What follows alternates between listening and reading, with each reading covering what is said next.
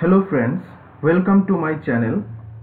Today in this video I am going to discuss about one of the most important topic of Indian geography, which are often asked in various competitive exams. So let's start.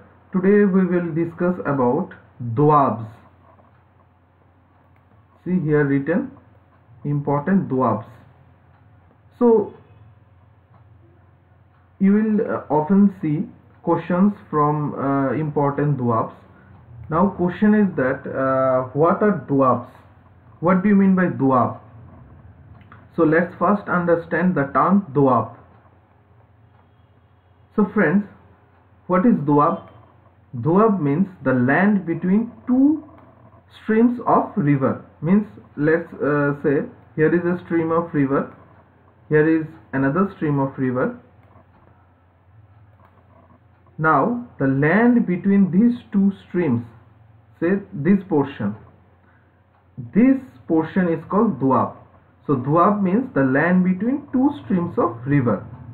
Here do from do we know do means two, and ab means water. So like Doab we have Punjab. The naming of Punjab was done like this.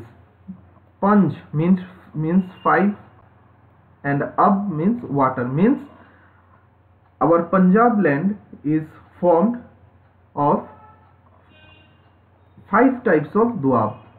Means with such 5 types of land or 5 pieces of land, our Punjab land is formed. That is why name of that land was given Punjab. Panj means 5 and ab means water. Now friends, let's discuss about some important Doabs which are often asked in the exam. So these Doabs are arranged. These are 5 most important Doabs which are often asked in exam. So these are arranged from south to north direction. From south to north direction, because it is important to memorize these Doabs in direction wise, because in exams examiner may ask you to arrange, they might give name of 3 Doabs, and they will say that arrange these Doabs from north to south direction or south to north direction. So that is why it is recommended that you memorize the name of these Doabs in a sequential manner, from south to north or north to south, whatever you like. So our first Doab is Bisht Doab. So this Doab is found or seen between two rivers, Beas and Satluj. Our next Doab is Bari Doab. So this Doab is seen between Beas and Ravi. Next Doab is Rachna Doab. This Doab is seen between Ravi and Chenab river.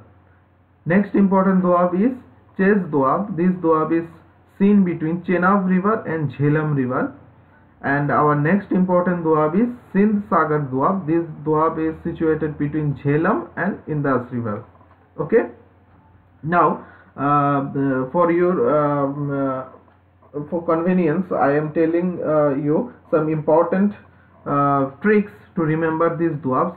See, in Bij Doab, in name of Bij Doab, from B you can remember Beas, and from S you can remember the name of river Satluj. For Bari Doab, for B you can remember same Beas river, and for R you can remember Ravi river.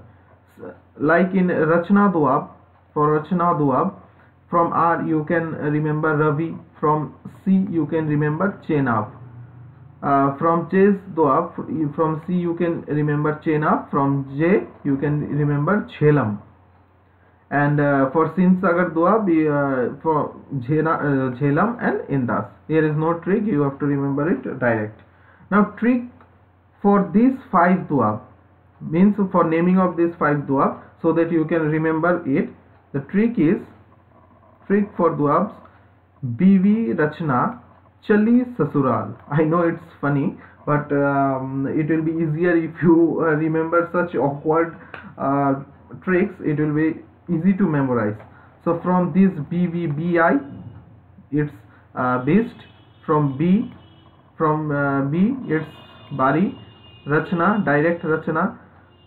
From from Chali, CHA, you can remember Chase Doab, and from S of Sasral you can remember Sindh Sagar Doab.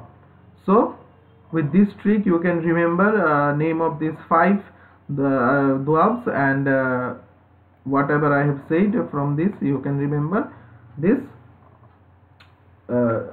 name of this rivers.